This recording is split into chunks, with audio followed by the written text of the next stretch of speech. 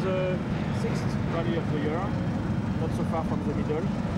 It's time to have good points because the gap is not so much, but a little. No, it's quite a lot, yeah, so it would be important to get points, but I've tried so hard in the last few rallies and results have been really bad, so I'm trying to not think about it at all.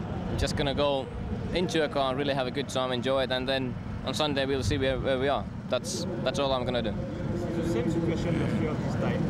You said we drive, we will see, and you see not so far the maximum. Yeah, that's true. It was a bit different last year. I mean, I still believe that we can fight back and get back in the fight, but you know, I try not to think about it too much. Last year I gave up completely after Argentina. I thought that fight is over, but now we are still there. But I'm not, you know, thinking it too much because I think in the last rallies where I just tried to win everything all the time in every stage, you know, I just made mistakes and rhythm hasn't been so good. So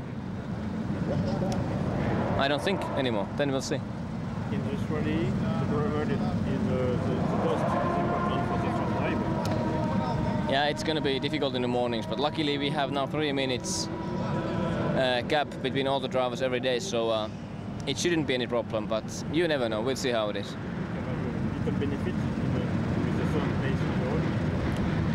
I will have, yes, but also Ogier and Sordo and Petter, they can have a good position, so I don't know, playing tactics, it's not so easy when there's 3 Citroens which are really fast behind and they can do whatever they like, but that's okay. We are still in a good position, so we'll see what we can do. The speed of Ogier is a surprise for you? Well, not really. I mean, it's a bit surprised how fast he has developed. I think he's been getting this speed even faster than Sebastian Loeb has, so he's been learning really fast. So for sure, there's no doubt in the future he's going to be really, really competitive. It's a new competitor for everybody. For everybody, yes. With the same name, Sebastian. There's always one more Sebastian coming, but that's okay. That's okay. I'm sure we're going to have a nice fight in the future. Thank you. Thank you.